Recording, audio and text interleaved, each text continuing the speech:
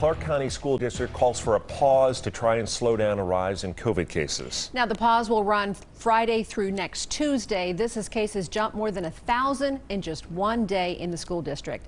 8 News Now reporter Madison Kimbrough joining us now live from Park Elementary near downtown Las Vegas with how parents are reacting to this announcement. Madison?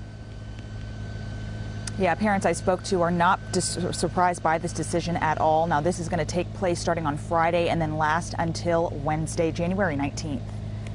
Schools already have Martin Luther King Jr. Day off on Monday, so this pause is 2 additional days out of the classroom. The cancellation comes as CCSD has shown a surge in the last week with over 2,200 cases. Staff will be required to work from home on Friday and on that Tuesday. Additionally, CCSD is facing extreme staffing shortages based on the high number of COVID-19 reports. The school district reports the 5-day pause will promote a safe, healthy learning environment in their schools to stop the spread in order to continue face-to-face instruction. A parent at Robert E. Lake Elementary hopes the cases go down. Kind of been an ongoing issue as far as even if they sneeze, they out 5 days, you know what I mean? So it's been kind of a precautious thing, but when we got the email today, it's kind of been a thing where we get emails all the time about there's a chance somebody got COVID. It's a process like everything else with this whole pandemic thing, but what can we do but try to keep our kids safe?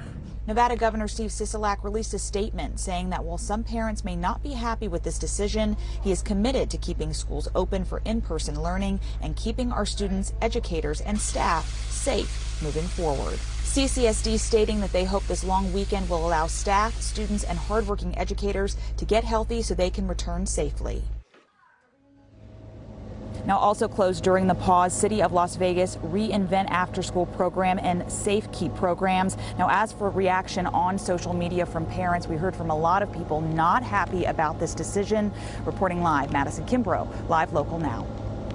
Madison, thank you. Many no doubt concerned if this will lead to other closures. The governor also addressing that directly, saying in part, 2022 will not be 2020. We now have the tools, the knowledge, and the resources to keep schools open safely and effectively.